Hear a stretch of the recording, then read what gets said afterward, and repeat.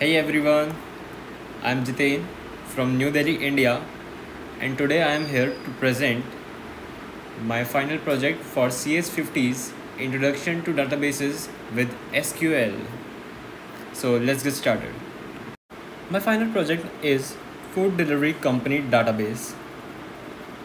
So let's start by creating database project.db. Yes, let's turn on the timer. We should first create the schema of our database using schema.sql here, and now I should walk you through the entity relationship diagram of my database. So first I would like to have your attention at users, restaurants and delivery partners table. An end user can choose what they want to represent themselves as: user, restaurants, or delivery partners. Restaurants can list their dishes in dishes table, and users can order listed dishes in dishes table. If a user place an order, then orders table and dishes in order table will get updated, and when the order is prepared by the restaurant and ready to be delivered to the user, delivery partner will pick up the order from the restaurant, and restaurant will update the pickup table. As delivery partner delivered the order to the user, then the delivery partner can update the delivery status by updating orders tables or completed attribute from 0 to 1, which will mark the delivery as completed. After receiving an order, the user can rate dishes, restaurants and delivery partner in their respective rating table named as dishes rating, restaurants rating and delivery partners rating.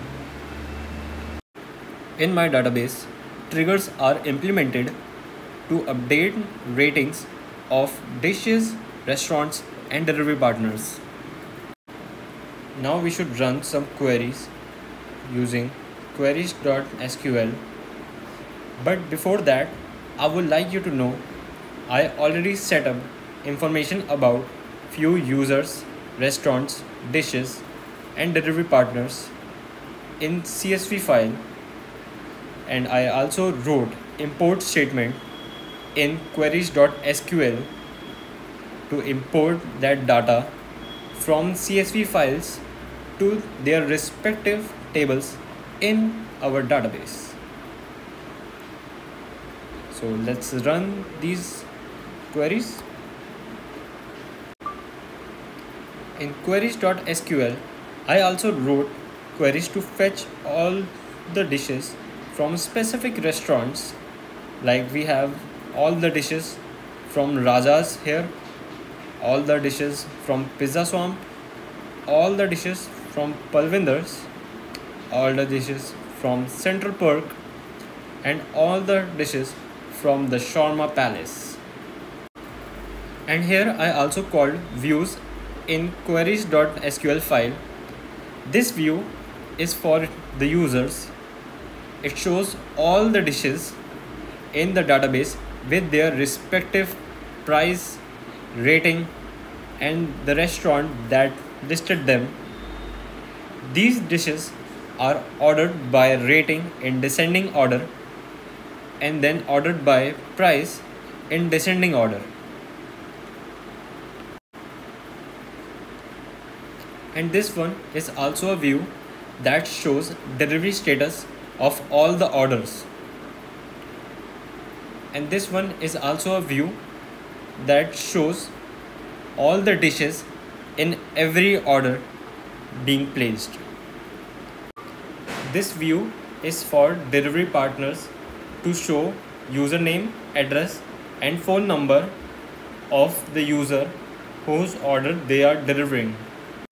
So guys, this was my final project for CS50's Introduction to Databases with SQL. Thank you for watching.